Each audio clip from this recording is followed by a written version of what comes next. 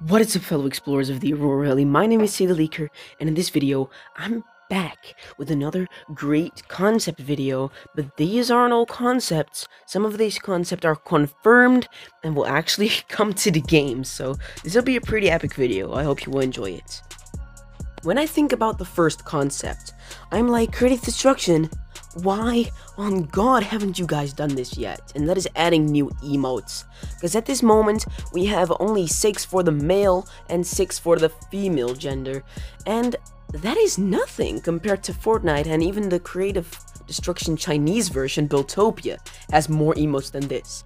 So creative destruction, please listen and add more emotes. The next concept is about what happens when you win a game, because these days when you win a game it's kind of anticlimactic. You just get this screen and it says, "Won, you're the star." That's it. Not even epic music, not even a slow-mo. So the thing is, if creative destruction would add something like a slow-mo effect, it would be great. But even better would be when you even have the control over your screen, like when you win you can still build and do an emote for a short period of time. That would actually be really nice. The next concept isn't actually a concept, but it's something that is actually really weird. Because if you go over to the depot, you will see the menu tracks, but if you tap on it and tap on the little icon to send you to the mall, there's nothing there. And nothing has ever been said about tracks, ever before. Nothing has ever been said about tracks. There's nothing in the entire game that lead to tracks, but it's in the game, which is really weird. This concept is about adding new guns and patching floor ramp. So you're in luck, because a new weapon is actually coming May 14th. So it's kind of a double barrel shotgun. I made a video on it. It will be in the channel description if you want to check it out. But patch floor wall, or as you said, floor ramp, which is not how you call it, but it's wall floor. If you guys are not familiar with it, it's when you build a wall and then a floor and then a wall and then a floor, you get insane high ground. Here's a clip.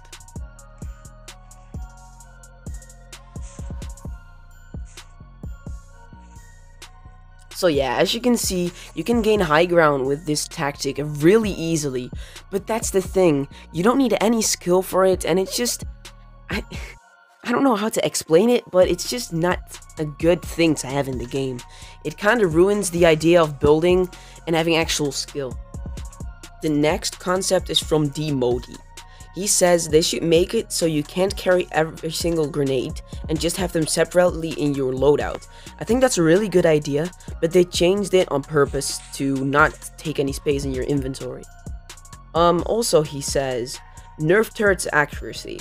That is extremely true, because the turrets have pretty much aimbot, and there's no way of escaping them except for building or hiding. And just the accuracy of turrets needs to be nerfed, because for the damage it deals, which is 9, and the fire rate it fires, which is also pretty high, it is way too accurate.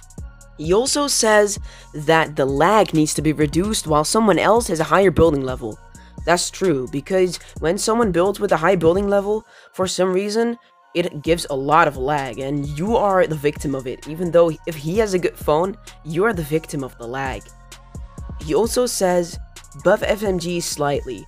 I kind of agree with that, but I also kind of don't, because the headshot damage especially is already really good. He also says that we need a new map. That's probably coming in Season 11, at least we hope that. Also, fix random game crashing. I know it's a really annoying thing, and I don't know if they're actually working on it, but I believe they do. Then he also said, buff the Stinger SMG. It's really hard to find and the damage isn't great. I totally agree with that. When I find the SMG Stinger thing, and which is actually kind of hard indeed, I never use it or even pick it up, because both the accuracy and the damage is pretty much garbage. He also says that they need to make the airstrike circle smaller. That is so true, because now that the altars came out, people were camping at the altars, just looting until they have 6 airstrikes and spam them over the end circle, which is not fun. He also says, definitely make more edit options. I totally agree with that, especially with the wall. For some reason, they did a lot of options with the floor, but not a lot of options with the wall. I kind of made a concept in a thumbnail, which they obviously won't do because that will be copyright of Fortnite, but I really do agree with adding new building styles. The last concept of today is night mode, and as I said at the beginning of the video, it's almost kind of confirmed, because when LSD, not Let, went to the headquarters of Creative Destruction, he asked one of the developers, will the reboot card and nighttime be coming? And he said to both of them, yes, we are planning on doing that. And since the reboot thing is already here, I suspect that night mode will also be coming really soon.